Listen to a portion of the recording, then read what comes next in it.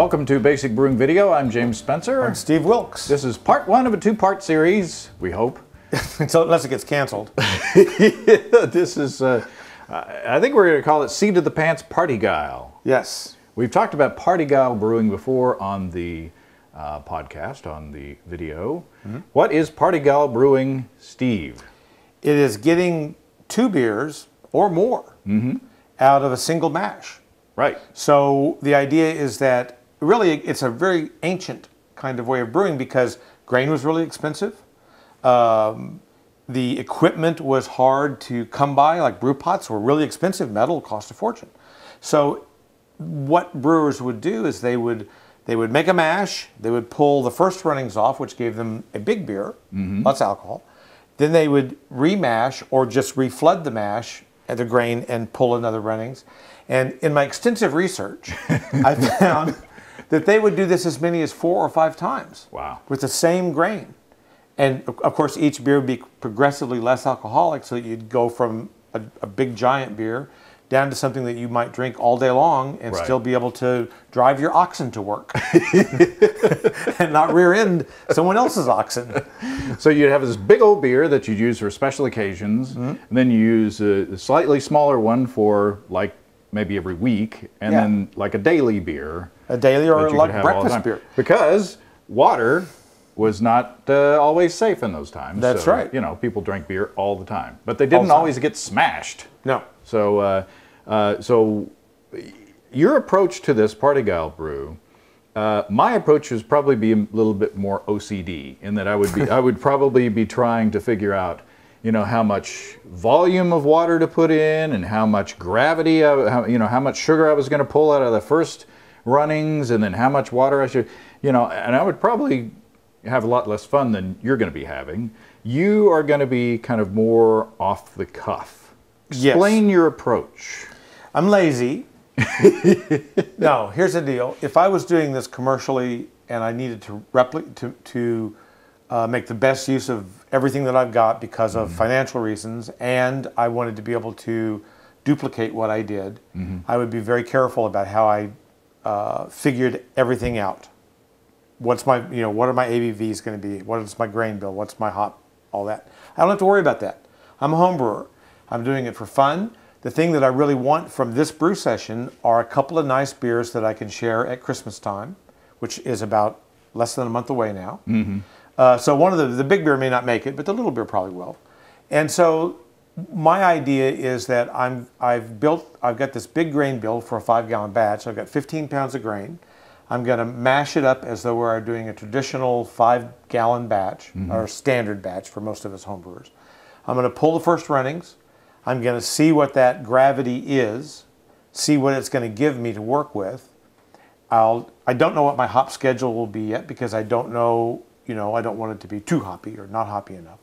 And then in one of the 2 beers, before I boil the wort, now the base beer, let me back up. The base beer will be a very pale beer. So the grain bill is Golden Promise, wheat, and Belgian Pilsner, or Belgian Pale. So, a very kind of nice bland, for lack of a better word, but you know what I'm saying. Not roasty. Not roasty, and so then to one of the 2 beers, I can add specialty grains as my heart desires. I've got some black patent malt and some chocolate malt. I could add some brown sugar, I could add some molasses, I could make a stout, I could make a porter. I can go in a lot of different directions with it. I'm just going to let the beer tell me what it wants to be, and that's what I'm going to make. Well, there you go. There you go. Well, before I forget, which we've already done, Mike from Kelseyville, California has sent us a beer. Yum. So thank you, Mike. Yep. And Mike is a member of the Maltose Falcons and Malt Canocti Mashers homebrew clubs. He's been brewing. Why don't you open the beers, or the beer while I'm talking. He's been a brewer for 30 years, and he sent us some other stuff that we're going to enjoy off camera. Indeed. But this beer is a cherry chocolate imperial stout with real cherries and real chocolate, 11% ABV. So that may influence the the brew day. We'll see what we get. It's one of his seasonal home brews. Cheers.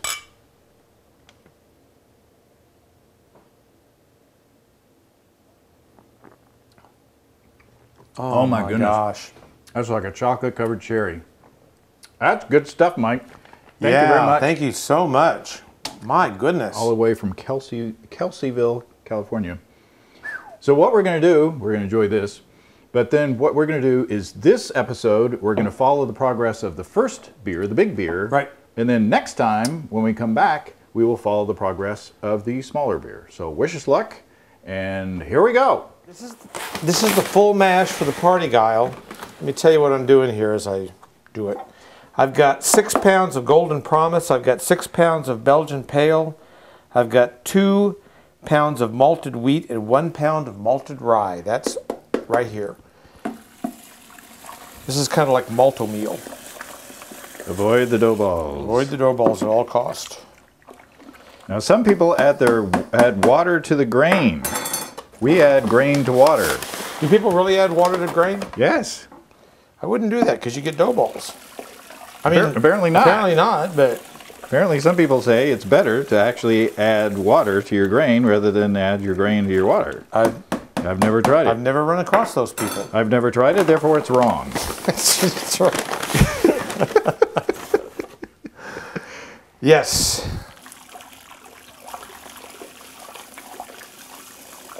All right. So we have done our mash. We've pulled our first runnings. The first runnings came out to be 1074 in gravity point. Is it gravity points? Specific gravity. So we've pulled our first runnings, and they came out to be 1074. And I've got those on the stove right now. The first runnings, there's about 2.5 to 3 gallons of beer there, of wort, and I'll boil that down and add some hops to it. I'm heating up the sparge water right now, which is be 3 gallons of sparge water. I'll reflood the mash. I'm not going to remash the grains, though I could, but this is where I'll add the specialty grains, a little bit of chocolate malt, a little bit of black patent malt. So I'll get a porter-esque beer out of the small beer. But that's a spoiler for part 2. Yes, it is. We've also been sampling a little bit. Yes, we have. But so we've got the first runnings on the stove. Yes, come over here and look at those, to James. come to the boil. Come on, look at these. And they were tasty. I tasted a little bit. Yes, and you actually did the gravity reading. Yes. So 1074. 1074. I'm not going to do a thing to this, but I do need to think about how am I going to hop this up, because 1074 needs some hops in it, or it's going to be kind of, over the top on the malt. So I've got some Amarillo, and I've got some Chinook, and I've got some other kind that I can't think of. Cascade. Yes, and some Sriracha Ace. That's the word I was coming. Oh my goodness. Coming up with. So I'll do a hop schedule on this. I'll think about it and think about what I want to make, and we'll get back to you. All right. So we've come up to the boil, and now it's time to add some hops. I'm going to add a ½ ounce of Chinook hops to these guys, and this is just a pellet hop, and that'll give us a nice bitter in this 2.5 gallon batch. So what you're thinking, what's the character that you're looking for in this big, it's a barley wine. I mean, we're talking, It's a big old barley wine, and 1074, that's pre-boil gravity, so it's going to be pretty big. Yeah, it is. It's going to get more and more alcoholic, and yeah, I just want a kind of nice English barley wine. I'm even thinking in the secondary, I might add a little bit of Christmas spices to this. I won't do it now because I'm still thinking about it, but I could certainly add, some some ginger to this, and some raisins in the secondary, which would give it a really nice Christmas, kind of a fruitcakey thing going. Be nice. So spoiler alert, in addition to boiling the wort for the big beer, preview to next episode, steeping is going on in the second beer. Yes, indeed. So we're steeping the little beer with some chocolate malt and some black patent malt. So we'll end up with kind of a porter-esque beer. So it's essentially shooting the second and third episode of Back to the Future at the same time. Yes. And I don't know, I've lost track of how many times I've used that reference already. So anyway, there you go. 2 beers going at once. You know, this is the beauty of the whole thing. It's kind of the whole point, in my opinion, is that I have one brew day. I don't have a lot of time to do this. I would like to have a couple of nice beers to share over the holidays. I don't need a tremendous amount of them. So I'm okay doing a 5-gallon batch, essentially, but I'm going to make 2 completely different beers. Do you like that? Yes. I'm going to make 2 completely different beers out of this. Exits in the rear. Exits to the rear. And the oxygen mask may drop, but don't worry if it doesn't inflate. And but this is a nice way to get 2 completely different beers going, and there you have it. And they'll wind up over here. Yes, in our 2.5-gallon fermenters. So I've got an ounce of Sriracha Ace hops, pellet hops. Oh my gosh, they're so lemony. They're just wonderful. This is a great hop. I'm going to add this at flame out. So flame is out. Add the hops. Going to chill this down. That's it. And what's the yeast that you're going to be adding? This is another twist. It's another twist. I'm going to add this as he unveils it. This is a US-05 starter that I made last night. It's about 14 or 15 hours in fermentation. Yeah. And it's doing its thing, and so it's very active right now. How long did you boil that? 15 minutes. I call this Amarillo Slim Starter. How much Amarillo? It's 1 ounce of Amarillo, 1 pound of dry light malt extract, 1 gallon of water. So that's essentially, that little thing right there is a smash beer. Yes, it is. This is a smash beer. A late hop It's a late hop smash beer. Yes, it is. That you have brewed there, and you're going to add what? You're going to swirl it up add half of that to the... I'm going to add half of it to the big barley wine and half of it to the porter. So that's amazing. So there's our first beer. Yep. We got our Sriracha Ace and Chinook big beer, 1074 original gravity. We'll add about a half a gallon of this starter to it. Just swirl it up and pour it in once it's chilled. Which should add some Amarillo character as well. Absolutely, it sure will. And because it's a late hop, 15-minute boil, it won't add a lot of bitterness, but it will add that real citrusy Amarillo character to it. Right. Flavor, not bitterness. Right. Awesome. So tune in to the next episode to see what's going on here. That's right. And get out of the Wayback Machine, Mr. Peabody. Marty! Cheers, everybody. Cheers. Come and visit us on the web. At basicbrewing.com, you can find archive lists of both our audio and video podcasts on home brewing.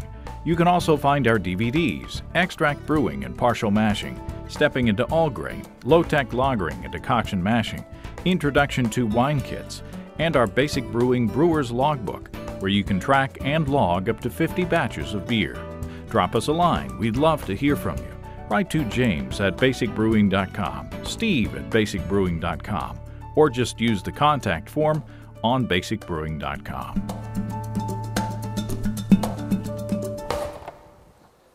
This time of year, I can store beer and food outside, and nobody but the raccoons care.